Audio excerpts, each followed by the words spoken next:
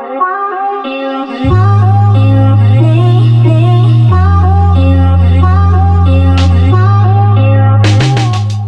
is going on here with 828? This is Crossbeats production, and thank you once again for tuning in. So first off, I just want to say thank you to you guys for watching this channel. As per usual, thank you for all the likes, the subscribes, and everything you do for this channel, because it really does help this channel grow, and it really does encourage me to help you guys out further and do more of these videos. So without further ado, let's get into this video and talk about how to get a bad sounding snare that you received on a mix and how to make it sound a little bit better, or if it's extra harsh and you don't like the harshness of the snare, how to work around that as well. So this is more or less the harshness of the snare issue that I'm facing right now. There's a couple of different ways that you can work around this. So obviously, if you're working in Studio One, things are a little bit easier in respect of replacing snares with other snares. It's quite easy to do that. So first off, I'll just show you that function so you understand how that works. The reason why I want to replace or fix this snare is because if you look closely at this snare, I'll just zoom in here. You can see the transient right here. Actually, I'll just zoom in a bit more. The transient is quite sharp and it's quite cut off. So there's not a whole lot going on after that. The tail of the snare just kind of winds off really quickly. And it doesn't have much of a decay, I should say, on the snare. So when you hear it, you'll know what I'm talking about. It's got a really harsh snap to it, which does sound good, but it gets really frustrating to listen to it on the ear, and it doesn't sound good if you're listening to it continuously over and over again. So how do we fix that? So first off, like I said, there's two ways to do it. You can get this entire track here, and you can get an audio thing here where you pretty much go into this, this one here, sorry, and you can go into detection, and it can actually analyze the audio. So if I just hit analyze right now, it will analyze all of the transients on that particular track. So I'll zoom in here and just show you. So each transient, it's just analyzed, it's picked up where the highest peaks of the transient are, and it's told me that. So one of two things you can do at this point. What you could do is go down to your bottom area. You could pull down a new audio track, go into your instruments and pick out whatever VST it is you want to use. For example, if you had like a Contact or Native Instruments, Maschine, or whatever it is, you can put that onto here. So I'll just do it just to show you what I'm talking about so you can see exactly how it works. So we'll just wait for that to load. Okay, so we've got Native Instruments. I'm not going to put a drum on there because I don't need to do that. I just want to show you how it works. So pretty much you just drag this down here by holding down your Alt key and then copy it into it. And what it will do at that point, I'll just zoom in on this and show you. It allows the audio to convert to MIDI. Now, this can be really handy if you want to get the exact sort of timing of that snare and work around that particular, timing of the snare and then replace it with some other snare. So, for example, if I was going to do that, then I could just get my Contact and go back into there, drop whatever it is I want to put in there and work on that from that. That's one way of replacing a snare. So that's snare replacement. That's not exactly what I'm going to show you. So that's the first option. So let's just get rid of that. I don't need that anymore.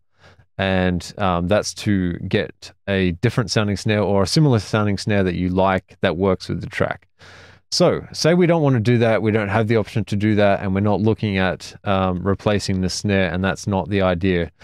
What then? Okay, let's listen to this particular snare and see what this drum kit sounds like with the snare on it as well. So I'll just play the drum kit. Let's go. Let's make that a little bit louder so you guys can hear it.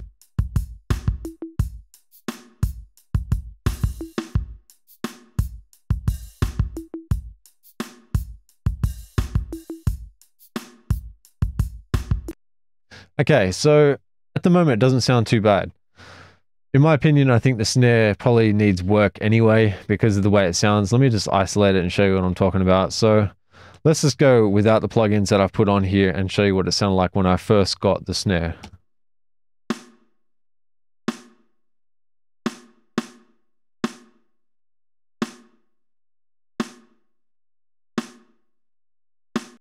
Okay, that was the snare.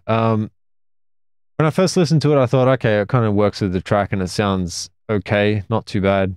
But I thought it needed to have some of the transient taken off of it. And when I was listening to it, I thought of Chris Lord-Alge and the way he works on his snares.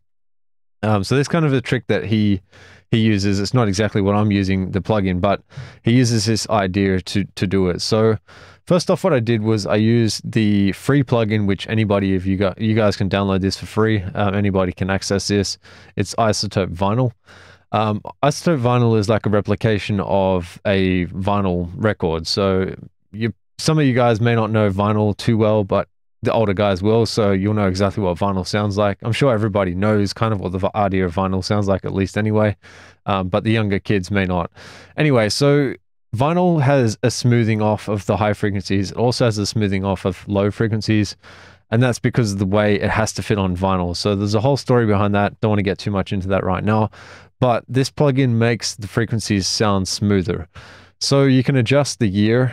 This has got different years from 1930 to all the way to 2000, and obviously the RPM of the speed of the vinyl as well. So all I did was basically drop the vinyl plugin onto this onto the instrument, so the snare, and I allowed different frequencies. I just messed with this till it sounded good to my ear, and it kind of sounded like it cut off some of the high frequencies. So let's have a listen to the snare without it and then with it.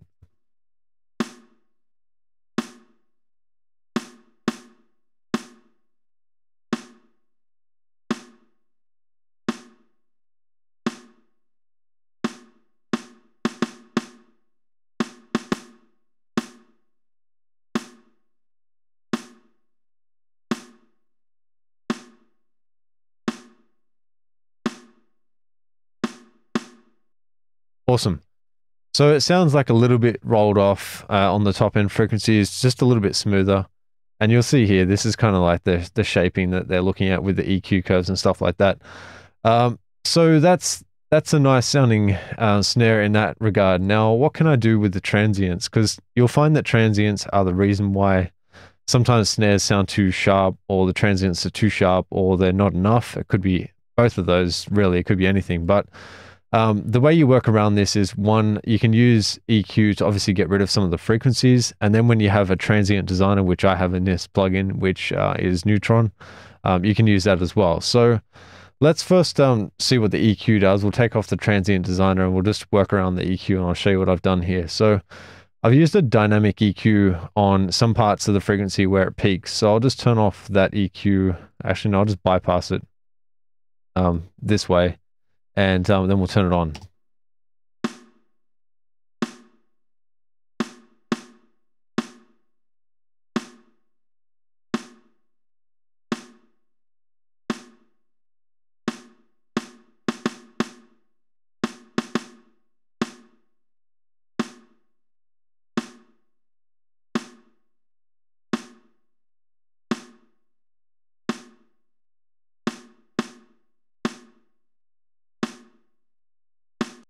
So you can see there's a lot of peaking in this area here. So what I've done is I've taken out 5 dB of gain. I used kind of like a bandshell filter to sort of flatten off the frequency and remove that part of the area where it was really, really loud. And I've dipped out some here as well at the 1K range. It's about 1.1. And just a slight amount there because I didn't want to get too much out of that area. And I've just left the rest of the filters alone. So these ones aren't active at all. It's just the ones that you can see there. So those two. So from there, what do? I went to the transient designer, and after listening to the snare a few times, coming back to it, listening actually in the mix. Another key is listening to the snare actually in the mix as well, because when you're doing stuff outside isolated, you can tell it sounds great, but then when you put it in the mix, it just falls apart. So you want everything to be in context of what you're working on as well. So let's go with the transient designer and have a look and listen to what that sounds like as well. So let's go without, and then we'll go with it.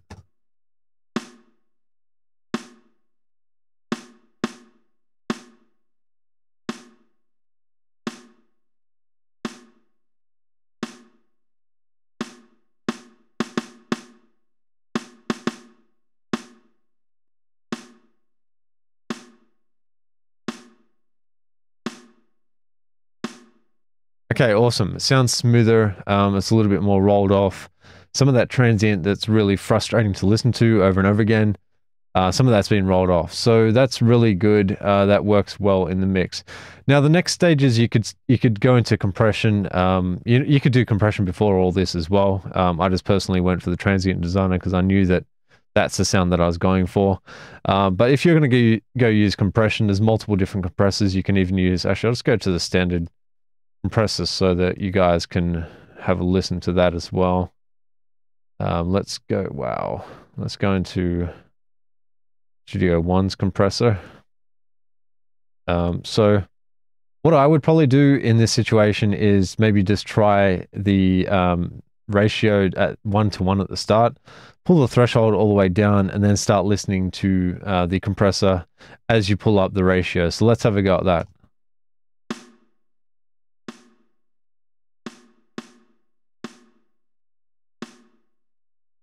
In a makeup gain.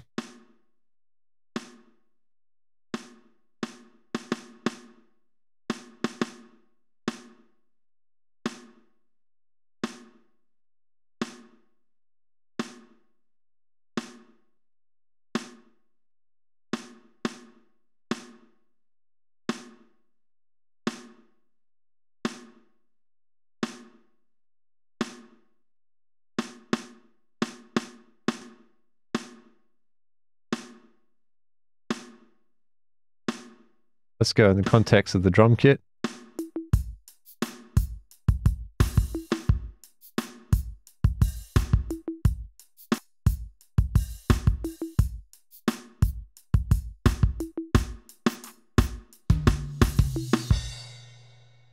Go back again.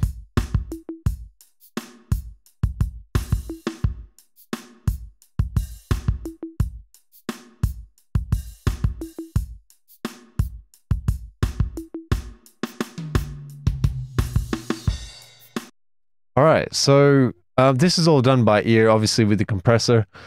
You can set your attack and release settings to be according with the track as well. So, for example, if it's 87 BPM, you just go into a thing where you can... Actually, I'll just show you guys. I've shown you guys hundreds of times this before anyway. So you just go into Nick Fever, which is the site that I use. You don't have to use this site. Just type in delay calculator, reverb calculator. It'll find something on Google.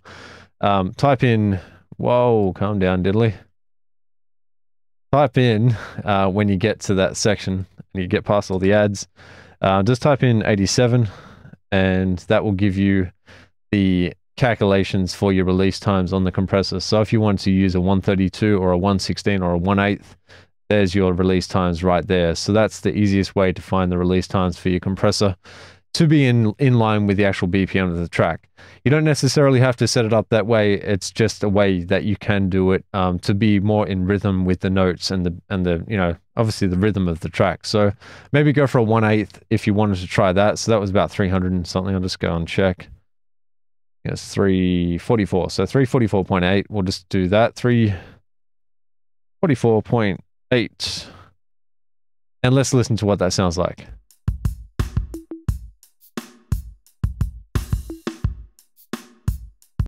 So let's go with an attack. I think it was at 10. Yeah, we'll try 20 milliseconds. Actually, we'll just try 10 to see how that sounds, because that's kind of half of the fastest attack there. So let's go.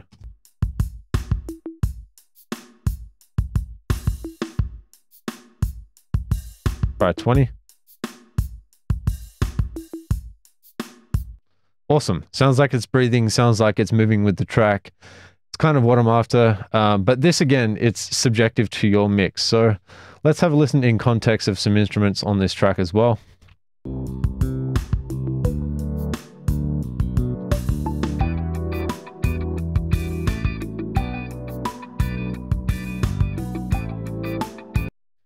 Okay, sounds pretty good. This is kind of like the technique that I go for when I'm listening and working on a snare, especially if the snare isn't exactly how I want it to sound when I first get it. Like, sometimes you have a snare that just sounds fantastic. So, I mean, this is just a good technique that you can use and engage on your own mixes. If you don't have Neutron as well, just as a tip, there are plugins that you can use that are cheaper than Neutron. For example, let's just go back to this right here. So Bittersweet is a transient designer, and you can use it. It doesn't work exactly like Neutron because it doesn't have multiple bands to work like that. And again, you won't be able to use the similar functions that, you know, Neutron has, but you can use this as a free plugin. There's another VST. I'm just trying to think of the name as well. I'm sure if I can find it, I'll include it in the description below. But there's there's numbers of transient designers out there, but there's a couple of free ones you can get. So let's just listen to this and see what it sounds like.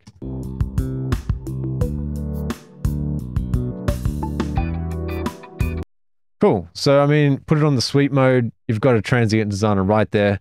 Bittersweet. Go download that. It's worth the free entry fee. Anyway, I hope you guys enjoyed this video. If you did, remember to like and subscribe, and I'll catch you on the next one. Peace out.